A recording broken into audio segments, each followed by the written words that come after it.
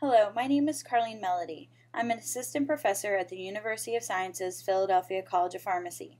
On behalf of my co-authors Elizabeth McCartney, Sanchita Sen, and Gladys Duenas, I would like to present an abstract for our literature review titled Optimizing Care Transitions, the Role of the Community Pharmacist.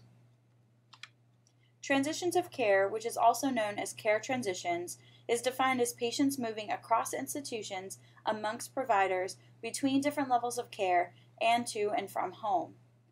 Complex healthcare systems lead to many opportunities for the transition of care process to become compromised. It's estimated that $25 to $45 billion per year is spent on inadequate transitions of care in the United States. Evidence has reported that 60% of medication errors occur during transitions of care. One area that community pharmacists have shown positive outcomes with is medication therapy management, or MTM. This framework could easily be transferable to be completed post-discharge to improve transitions of care by identifying or resolving medication-related problems. The objective for our article was to review current transition of care models in community pharmacy settings, specifically looking at the impact of community pharmacist interventions and patient satisfaction with those services. The keywords we use in our search strategy are listed in the purple box.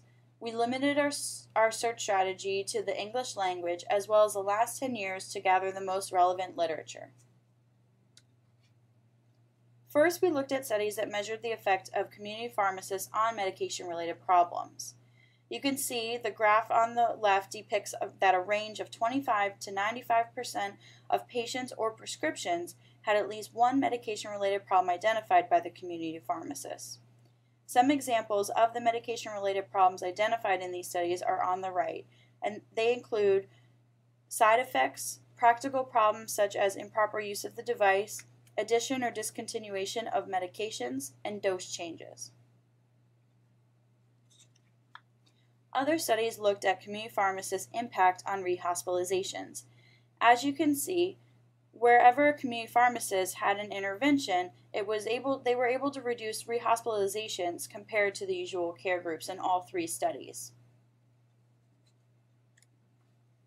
There were many barriers for implementing transitions of care in the community pharmacy setting identified in the literature.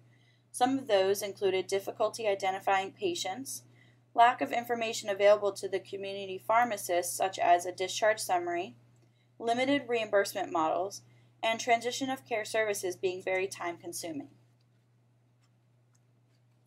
In conclusion, government initiatives have placed a greater financial accountability on healthcare institutions to reduce 30-day rehospitalization rates.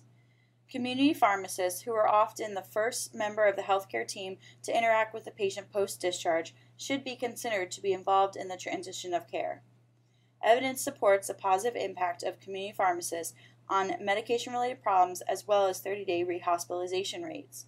However, this evidence is limited, so future research is needed.